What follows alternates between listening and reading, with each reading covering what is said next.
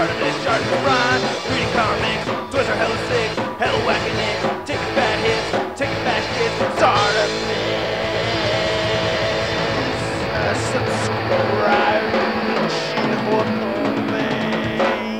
Okay, I know I'm a Marvel and you're a DC, but can I please ride the Batmobile? Oh, sweet. Hey, what's up, you guys? ShartimusPrime here, doing another Star Wars The Black Series 6-inch figure review on the First Order Special Forces TIE Fighter vehicle, along with the First Order TIE Fighter Pilot Elite from the Force Awakens movie. If you're sure to pick these up, you can pre-order them now. Big!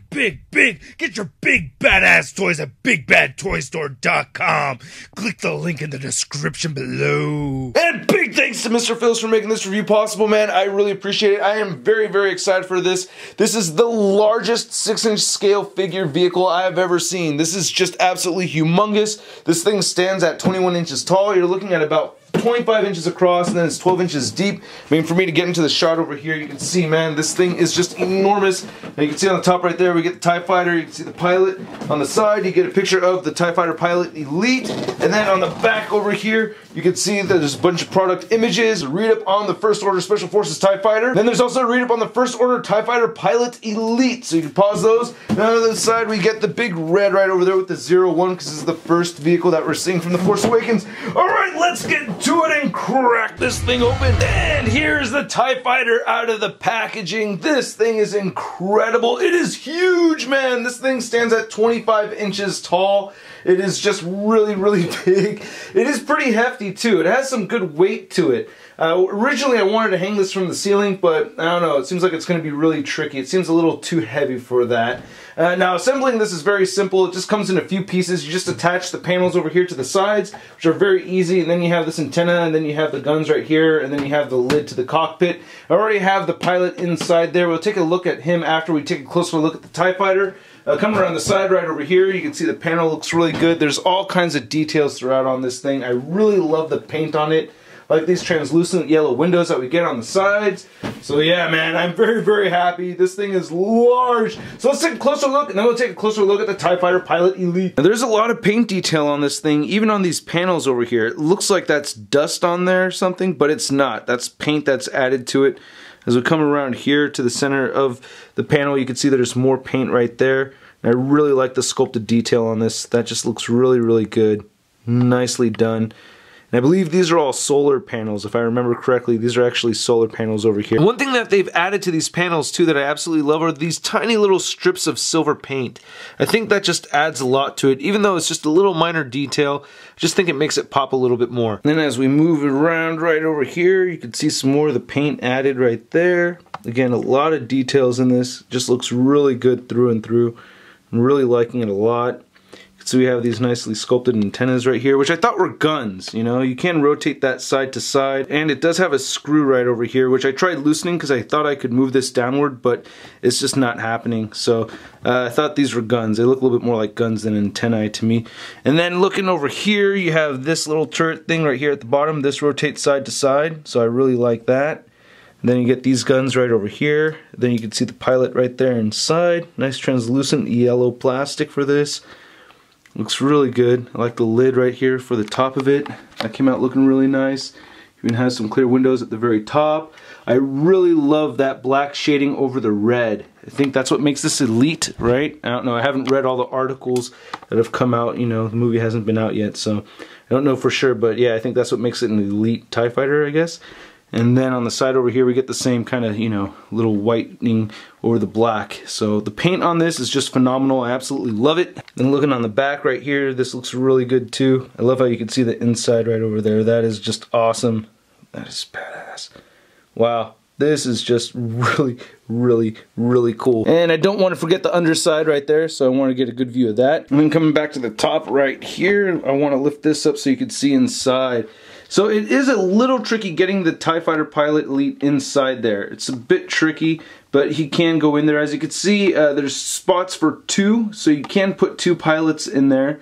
And I don't have anybody on the back. I love how you can see the control console in there. That is really good. The sculpt for that is just incredible. All kinds of nice detail. I like how even on that little red piece right there, you can see the little screen that he has.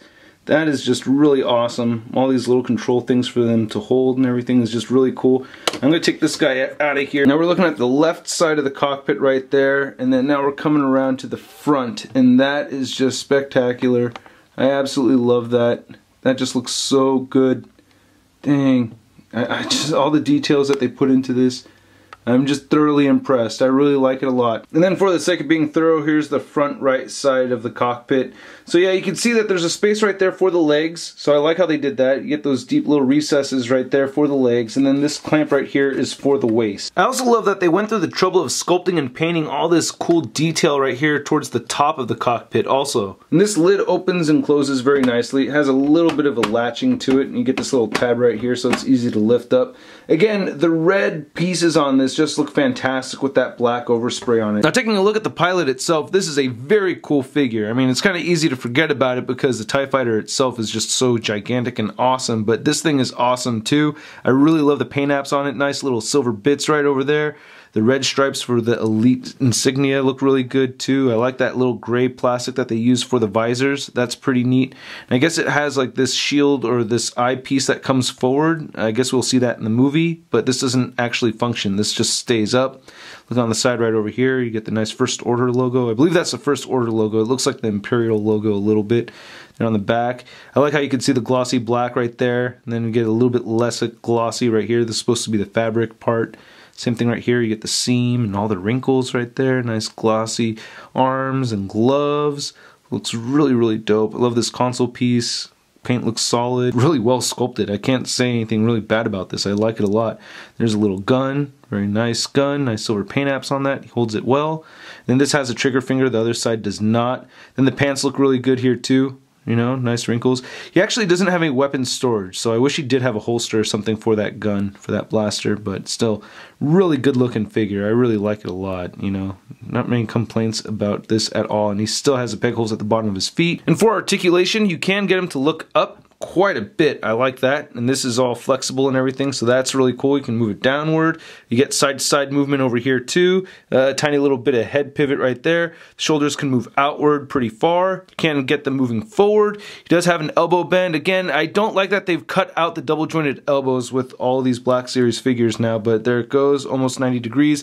Swivels right there. Then the wrist, it swivels side to side and moves up and down. Same thing with this side over here. He does have the diaphragm joint, turns side to side, moves forward only a little bit, back some, get a tiny bit of pivot in there. Hips move outward that much. You can kick forward, move back some, upper thigh swivel, double jointed knees, ankles move down, up, and he does have ankle pivot. Now the TIE Fighter Elite stands right at 6 inches tall. And then here he is standing next to an Imperial TIE Fighter pilot. We have the First Order Stormtrooper and the First Order Snowtrooper officer. And then to measure this thing out again, this guy is standing just a little over 25 inches tall. You're looking at about 20.5 inches deep over here, and then it's looking at about 20 inches wide. And it actually looks like this TIE Fighter is standing just a little bit taller than my San Diego Comic-Con exclusive Metroplex. Thank you so much, Sean Long. Then here it is next to the animated series 1/12 scale Batmobile. So it can't really see how big it is, but this Batmobile is actually just a little bit taller than the TIE Fighter. Then here's a TIE Fighter Pilot Elite standing alongside the TIE Fighter, and here it is next to the Marvel Legends Big Time Letdown Spider-Man. And so you can really get an idea of how huge this thing is. Here it is, me holding it. I am not a small dude. I'm about 5'10", 5'11", so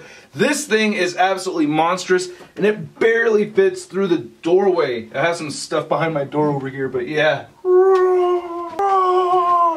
So again, I really like this a lot. I highly recommend that you put a lot of thought into it before you decide pulling the trigger and getting this, because it is very expensive. It may seem kind of steep for a lot of people, but it just really depends on how much of a fan you are of Star Wars to have it.